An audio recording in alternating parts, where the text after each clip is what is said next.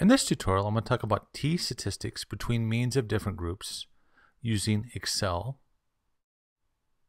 Typically, this test is performed between an experiment group and a control group. The final Excel spreadsheet looks like this, and I'm going to walk you through it step by step. I'm also going to discuss how to interpret the results of a t-test and also how to read the tables. Like always, we always set up a null hypothesis, and our null hypothesis is our experiment group and control group's means are exactly the same. Let me draw a bell curve for you. So I'll draw that in right there. We establish, or I'll put in critical regions, which are the red area, rejection regions, I should say. And what we try to determine is the experiment group, the mean of the experiment group, and the mean of the control group, are their means significantly different? If the mean of the control group falls into the red area, then we reject the null hypothesis. I will conduct a t-test and come up with a number for t, and ultimately I will figure out, is the t in the red area? And if it's in the red area, we reject the null hypothesis. If the result or the t-score is in the gray area, we fail to reject the null hypothesis.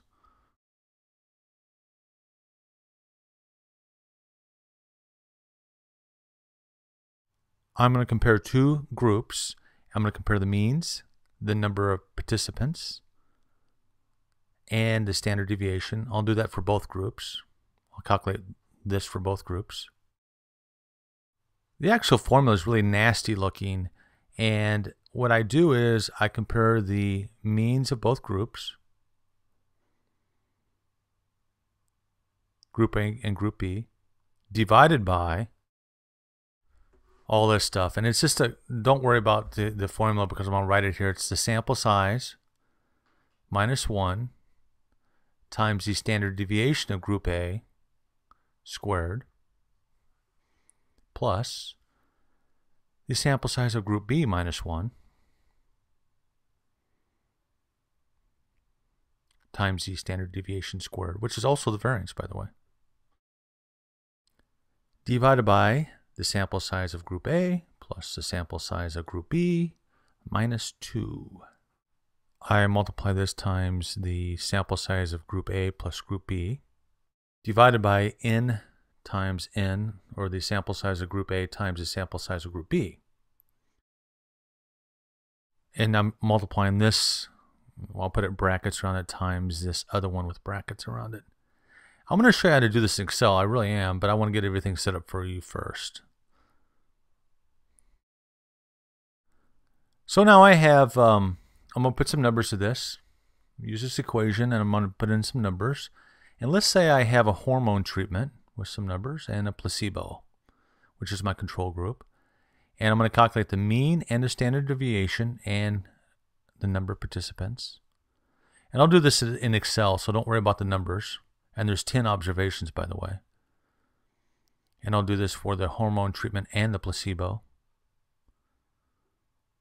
I'll calculate that in Excel.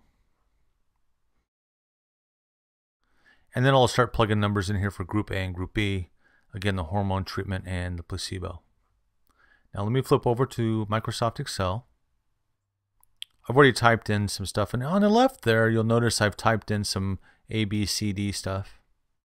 And those are just intermediate steps, and I'll tell you what those are. I also have included the data for both groups. The first thing I do is I calculate average. I hit the equal sign and type the word average. Open parentheses. Click on the top number, which is 9, and drag down, close parentheses, and enter. That's my mean, or my average. Now for the placebo, hit equal, type the word average, open parentheses, click on 4, drag down, close parentheses, enter, and the mean is 5.1. I can easily change the format. the color. It's green. I'm using green and blue, but I can change that to any color I wanted to. And I'm using a pretty large font. And then notice I hit number. I can change the number of decimals as many as I want or as few as I want. And I'll leave it at 2 for now. And hit OK. Now I put 7.8 in and 5.1. Now I'm going to go back to Microsoft Excel and calculate the standard deviations. So I hit the equal sign and type the word STDV. So the equal sign, STDEV. Open parens, click on the 9 and drag down, close parentheses, and that gives me my standard deviation. I'll do the same for placebo, hit equal STEV, open parentheses, click on 4, drag down, close parentheses, and hit the enter key. I can use the function count to determine the number of participants. So I hit equal and type the word count, open parentheses, click on 9 and drag down, close parentheses, and hit enter. And it gives me 10. I'll do the same thing for placebo. And close parentheses, and it also is 10. I'm also going to calculate S squared, which is the variance. So I take equal, and I click on 2.15, and I use that little hat above the 6 and type 2 for squaring. I'll do that for both. And I have my variances. There I go. Now the difference between the two means is easy to calculate.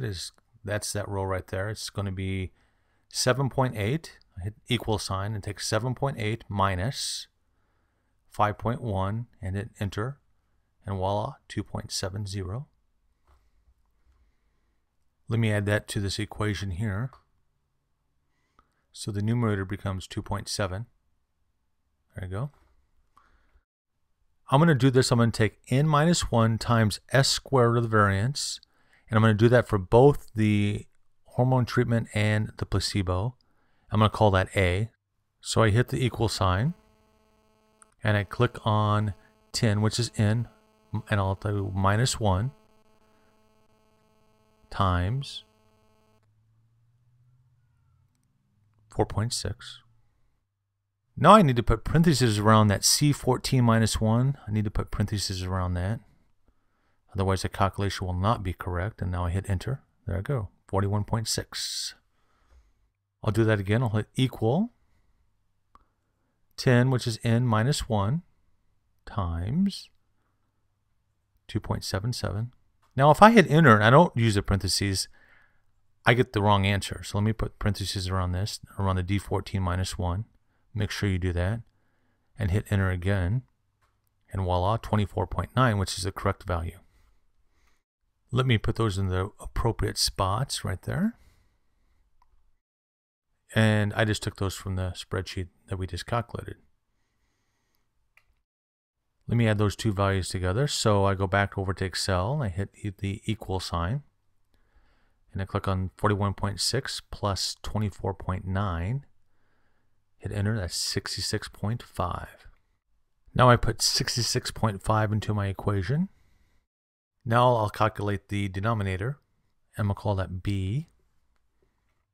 Now I hit the equal sign. And I click on the 10 for hormone treatment, and then also, and I add this to the 10 to the placebo, which is the green and blue, minus 2, and hit enter, which is 18. And I put that in my equation so you can follow along. So now I will add the blue n plus the green n, which is 20, but let me do that in Excel. So I hit equal sign, 10 plus 10. Is equal to 20. And now I hit enter. And I'll put that into my equation. Hey, we're getting there. Now I do n times n, which is 100. And I'll do that in Excel as well.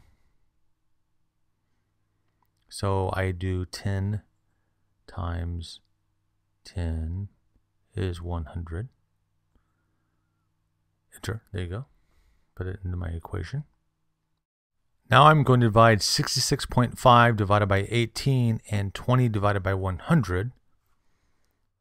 Now I take 66.5 divided by 18 and hit enter. And then I take 20 divided by 100.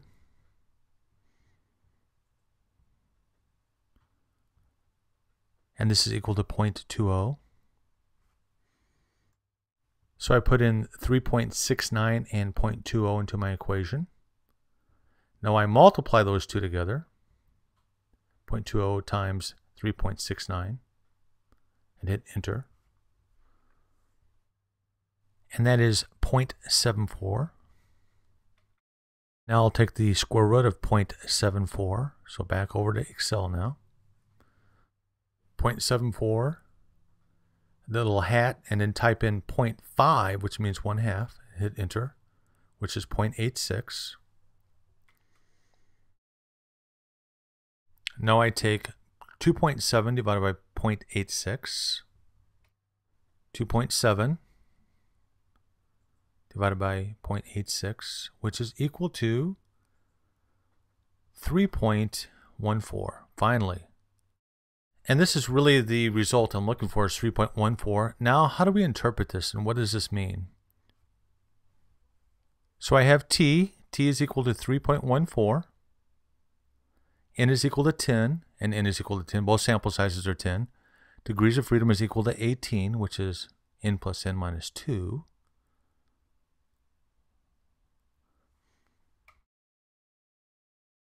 I want to be 95% confident. And I'm going to do a two-tailed test. So I draw my little bell curve. And I'm going to determine my critical region, or rejection regions, I should say. Critical values. So my rejection regions are the red areas. And I'm looking for my critical values, which are those question marks there. These are the values that you'd find in the back of any typical stats test for these 90%, 95%, and 99% confidence levels. And down the side is degrees of freedom, 1, 2, 3, 4, 5 in my case, this case.